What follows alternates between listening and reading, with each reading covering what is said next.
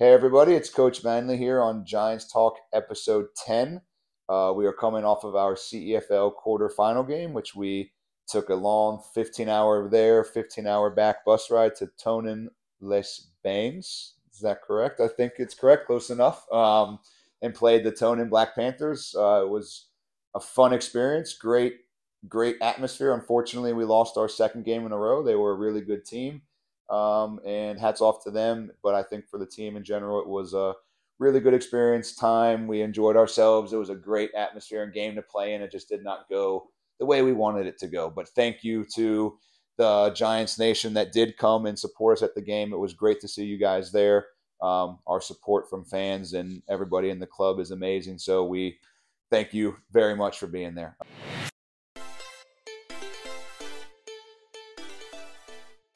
Our two players of the week from that game was offensively Jonas Dox-Wiesinger. He had caught 2 or 3 passes, our only touchdown of the game. He did quite well on offense. And then defensively is Stefan Derenberger. He played really well up front on the D-line, gave it all we had. We were kind of short on the D-line, so he fought a lot. They were big, and he did as good as he could. So those two guys get the nod for the players of the weekend.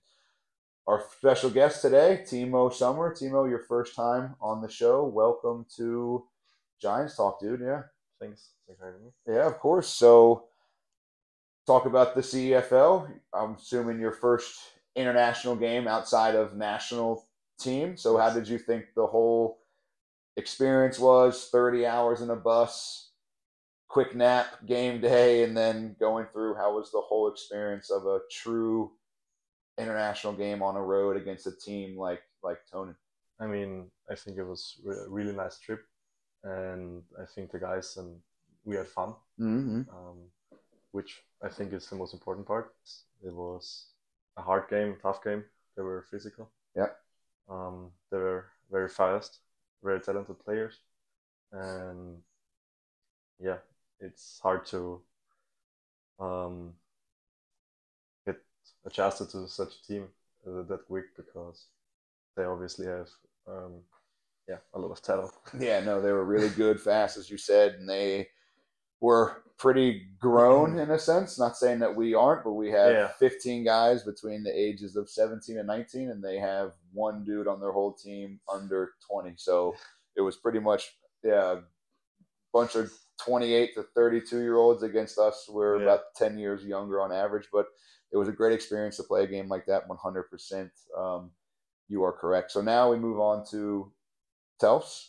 Obviously, we know Telfs is not the best. They have improved every week, though, which is good to see. They're scoring points. They're playing a little better on defense. But what are our expectations coming in Saturday in our first home game in 3 weeks, coming back home in Actionburg against Telfs? I think the most important part is that we don't keep losing to ourselves. Yep. We have to take the next step and be that good team that we know we can be and we know we should be. And when we don't get penalties on offense and do not get off the field and third down on defense, do our job in special teams, we should be able to win that game. Yeah, I think so too. As long as we do what we're supposed to, avoid injuries and everything else, we should get a nice win here, hopefully, and everybody will be able to play, which is great. They can get their time on the field, get reps, all that good stuff, and hopefully we come out unscathed and get another win and back on track. So, as I said earlier, you being a youth national team guy, kind of off the topic of Giants AFL, you guys have a big trip to Canada here for the World Championships in about a month, I think. 4 weeks. I think, after the break. Yeah, pretty much after the last game of the season. So, how has it been going with the camps that you guys have had so far, entering Canada, the whole thing of playing in a World Championship and in a totally different continent and against the 8 best countries in the world for U20 football? I mean, it's a big thing, obviously, and the camps have been tough, but it is supposed to be like that because the nation has to send the 45 best guys to the competition. But yeah, obviously it's been a lot of fun too. Getting to know the other people, other teams that you maybe don't see that much or don't see at all because they're in the lower divisions. Yep. And it's a they're really great guys, you know. And I think we're ready to show the world what Austria can do. Yeah, no, I hope it goes well for you guys and that we win a few games for Austria and for our Giants representing the team. And how is it, I guess, having a coach on our staff and, of course, Kippy as well and Coach Nuke, who helps the O-line. But how is it having Coach Picorni, who's on our staff full time and also there at the camp? Does it make things smoother transitionally? I know he's the DC. Does it help a bit between? Is it a little different from how he is with us to the national team, or from your standpoint? It definitely helps a lot to have guys you know and you know how they coach and stuff like that. So it's been a blessing for me. Okay. Because for me, I've been a receiver the past years, and now I'm a DB.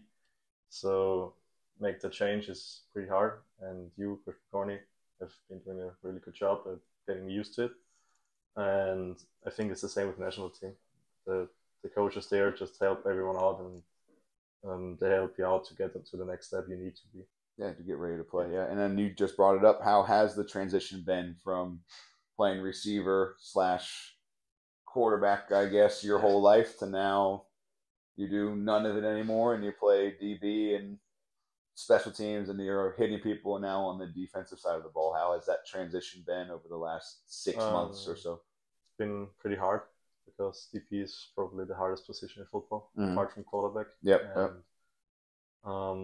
Just the technique and terminology. Yeah, terminology is really different. But like I said earlier, you and the coaching staff have been doing a good job at helping me out, and I think I've been doing fairly well. Yeah. It's just a step I think I needed to make to get better and to help the team out to win. Perfect. Yeah, no, I would agree. That's everything I want to is win. Yeah. And to be in a position that the team can win. And the coaches say I'm best in defense. I will play defense. I don't care. Well, that's what we need. Yeah, team players like that. If it helps us win, then that's what we need. You've done a really good job so far, so hopefully we can keep it going. Well, Timo, thanks for being on the show. We appreciate you being here on short notice on your break from university. So, yeah, thanks for being here. Thanks for having me. And Giants Nation, we have our first home game in the last 2 or 3 weeks this Saturday against the Telfs Patriots. Kickoff is 3 p.m. Yeah, so make sure everybody gets there. Tickets are on sale online already, and they're also available at the gate. Make sure you're here on time before kickoff. So especially important in a few weeks later when we play the Vikings at home, you want to be on time. So start practicing it now beforehand. So, but yeah, and also at halftime, we will have a presentation of all of our units. So our cheerleading teams, all the powerlifting team, and all of our youth teams, flag teams, everybody will be there. So make sure your friends, family come out to support them, as well as the men's AFL team, as we look for our first win in the last 2 weeks against the Telfs Patriots. So thanks a lot, and go Giants.